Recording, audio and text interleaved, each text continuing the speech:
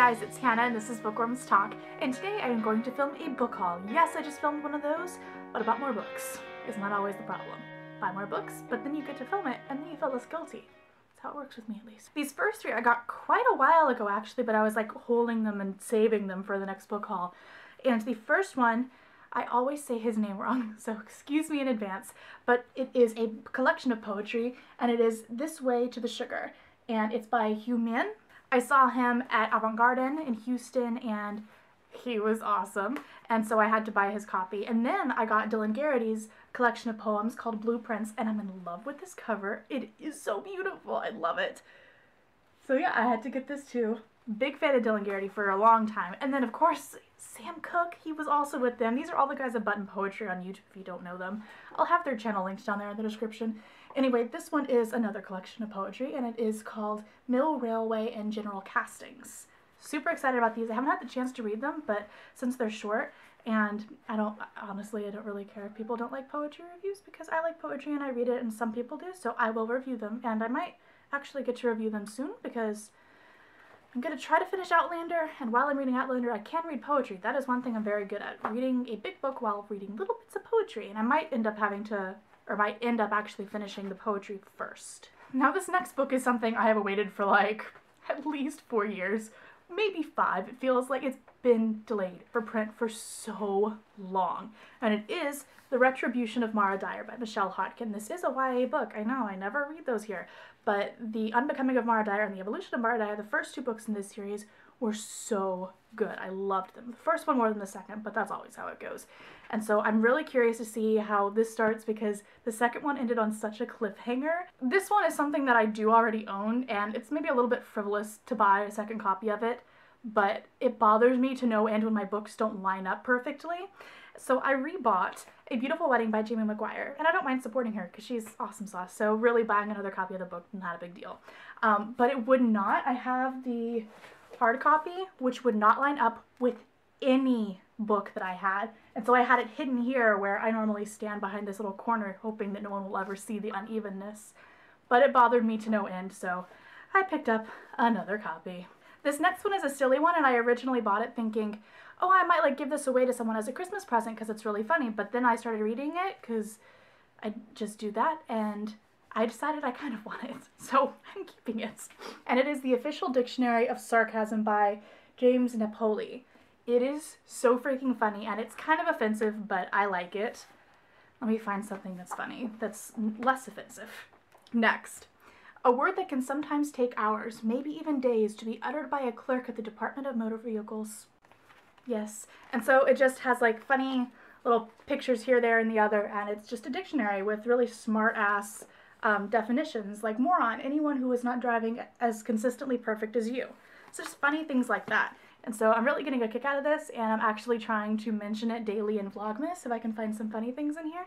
So I'm really liking it. It's funny, and I don't really buy funny books, but I don't know if you can consider this like a book. It's like a dictionary of funny things.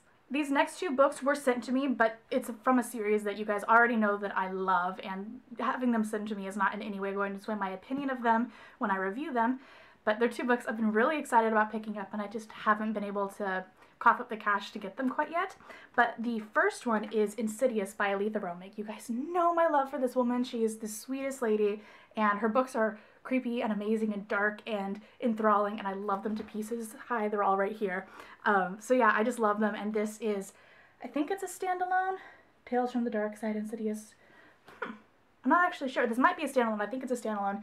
And this came out around Halloween, I want to say, and I wanted to get it so bad, but I just couldn't because I was trying not to send a bunch. Oh, it's autographed. Aw, Aletha, you're so sweet. But yeah, so I picked this up. She sent them to me, and the them I'm referring to is this other book, and it is Revealed, The Missing Years, the final piece to complete the Consequences puzzle. It's book number 4, just so you know. And I want the rest of the ones that are kind of like the past years or Revealed or Behind His Eyes is what they used to be called, but I think she had to change the title because it was long. I think that's how it goes, at least. And I want to get the rest of them. I want to get the rest of them. This next book I bought on Kindle, but my Kindle's dead, and I want to show you. And it is Cutting Deep by T.A. Anderson. I actually know the author, and I didn't know that she wrote. She was just a friend that I've talked to on social media and stuff. And so I was like, oh my god, you wrote a book? And then I started reading the sample, because just because I'm friends with someone doesn't necessarily, that sounds really bitchy, but you know, if I'm not interested in it, I might not like it because I'm not interested in it. But I started reading the sample to this, and she's just a genuinely funny person, and I thought, she has to write funny books. And it's really freaking good so far. I read just, again, like the sample's worth, and I'm liking it. I'm really liking it.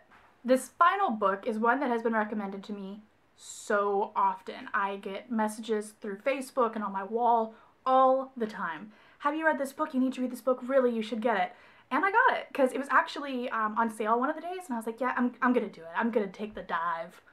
And it is Painted Faces by L.H. Cosway. Sorry, the phone is, you know, small and a phone, but I have no idea even what this is about. I bought it purely on recommendation, which, by the way, if you have books you would like to see me review, down there in the comments. I love getting recommendations. Oh, my hair was doing a thing this entire time. That's gonna bug Mackenzie. But those are just some books that I picked up, and I hope you enjoyed this video. If you have any recommendations for future videos for me to do that you would like to see, please drop those down there in the comments. I want to remind you that I am doing Vlogmas. This is filmed December 16th, and that is where my time is going, and that's where most of my videos are coming out. So if you want, you know, a little peek into my daily life, you can check that out. It's Bookworms Get Silly. And you should check out my last book talk. That was on God-Shaped Hall. Yes. And I love that book to pieces. Tiffany de Bartolo. Oh, great, great, great, great stuff. And my birthday is coming up on the 20th, and so I think Corey and I are probably going to film some kind of Edward Forty Hands type of drunk challenge thing, because I can legally put that on the internet now. So that is up for future videos later on this month, early next month. We'll have to see. But I'll see you guys later next time on Bookworms Talk. Bye.